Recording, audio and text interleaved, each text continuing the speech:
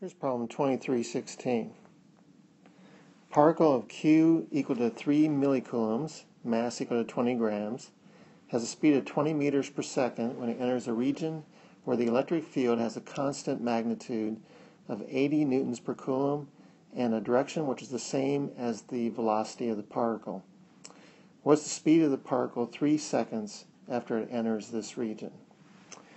Well, this is kind of a gift because we're going to have a particle that's going to be accelerated in the same direction that it's going, and if we have a constant charge and mass and a constant field, then the acceleration will be constant as well. In other words, the mass times acceleration of the particle will equal its charge times the electric field. So the acceleration will be the charge to mass ratio times the electric field. And that's going to be equal to 3 millicoulombs over 20 grams, 20 times 10 to the minus 3 kilograms, times the E field was 80 newtons per coulomb. So our 10 to the minus 3 and our 10 to the minus 3 will cancel out. We'll have 80 divided by 20 times 3, which will give us 12 meters per second squared.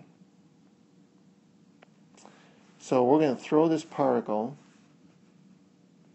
into a region which has an electric field, say to the right, and that's the same direction that the velocity is going, and that will also be the same direction of the acceleration.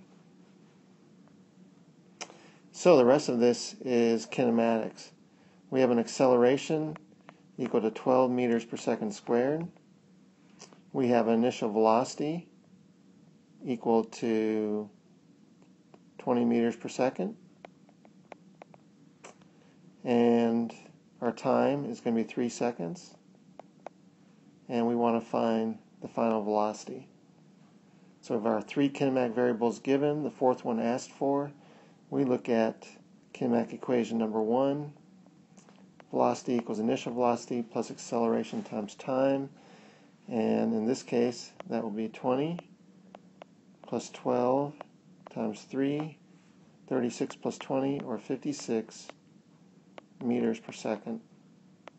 So the velocity of this particle, the speed of this particle, will be 56 meters per second, 3 seconds after it enters this region.